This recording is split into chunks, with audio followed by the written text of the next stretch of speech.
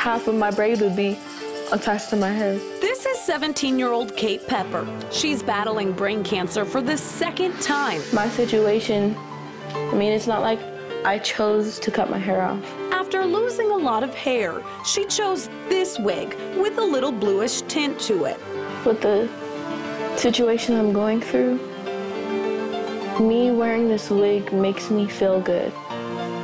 It makes me feel stronger. It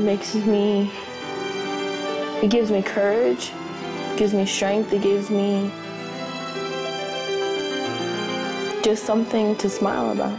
She smiled until the administration at her high school told her the wig is against dress code. Really, because I felt like I wasn't distracting anybody. Kate and her mom took the battle to social media until McKinney ISD changed their mind, saying they're making an exception to the dress code. It feels pretty good. I feel like I accomplished something.